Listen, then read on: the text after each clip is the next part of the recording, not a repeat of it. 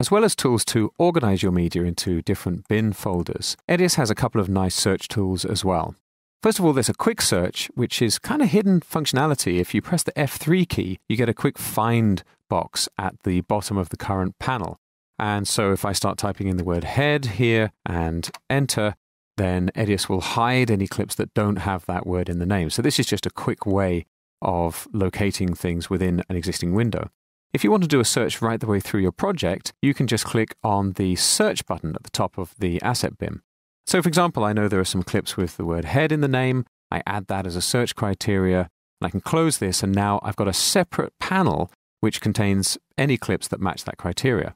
In fact, while I'm at it, if I just select my root directory again and click on the search button again, I can maybe look for clips also that have the word shoulder in the name. So I'll add this as a criteria and close. And notice now I've got two separate search results panels, and they'll just sit there persistently running inside of Edius. And this means that I can, for example, look up media that matches a particular performer or a particular location, and I'm not going to lose this additional organizational system. I'll just get rid of these by right-clicking and clearing. Yep.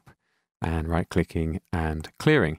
In fact, before I do that, you can also search inside. So if I right-click and choose Search In, maybe I'll put in the word walk and add that as a criteria and close.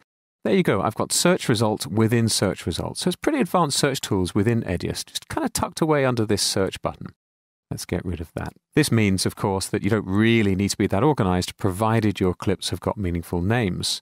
But for what it's worth, I think it's a really good idea to make as many folders as possible at the beginning of the edit.